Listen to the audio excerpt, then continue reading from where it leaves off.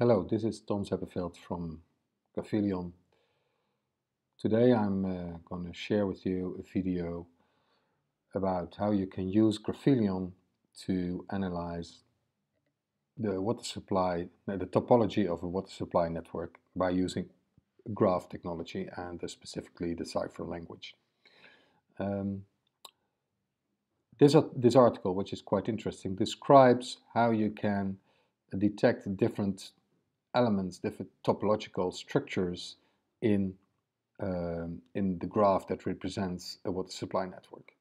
For instance, you have the blue ones that are so-called clusters that are, in most cases, circular patterns that connect nodes that even if you have one of the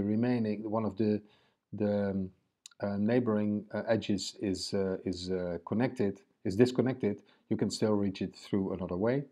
You have the bridges that connect clusters, and you have trees that are in the water supply network, which represent the, let's say, the pipes to the end consumers. I have loaded a network, an arbitrary invented network, into Neo4j, and here you can say all the nodes and the pipes that connect it. But of course now it's not very easy to detect what is a bridge, what is a cluster, and what is a tree. But you can apply Cipher to do that for you, and then you have here the topological elements. So the blue ones are the clusters, the red ones are the bridges that connect the clusters, and the green ones are the trees. So for instance, if in this cluster here, if I would remove this one,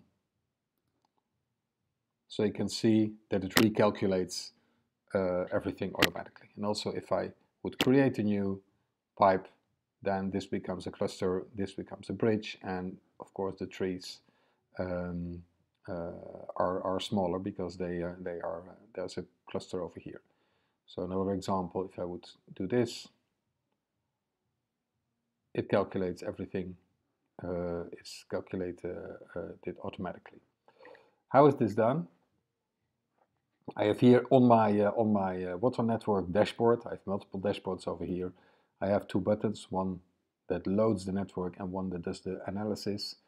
And if you look at how that is formulated, how it is created in Graphileon, here I have a dashboard node which represents the dashboards, and for instance here I have a node network, and that one has a cipher which returns the networks, and it returns the vertices and the relationship to the network view. This is the network view, which is based on Y-files view component. And when I add a pipe, which is also a cipher statement, then when it's successfully, the transaction is successful, then the function is updated, and here is where the heavy lifting is done. This is the entire cipher that allows you to analyze, to find the bridges, the clusters, and the trees, and in fact it returns a set of virtual nodes. So, but they are mentioned called cluster, bridge, and trees, and virtual relationships, I should say. And based on the characteristic, whether it's a tree or a bridge or a cluster, the styling is updated automatically. So this is what I will share. I will also share this diagram, so you can, if you want to look at what is exactly going on in this cipher, you can look at it. Thank you very much.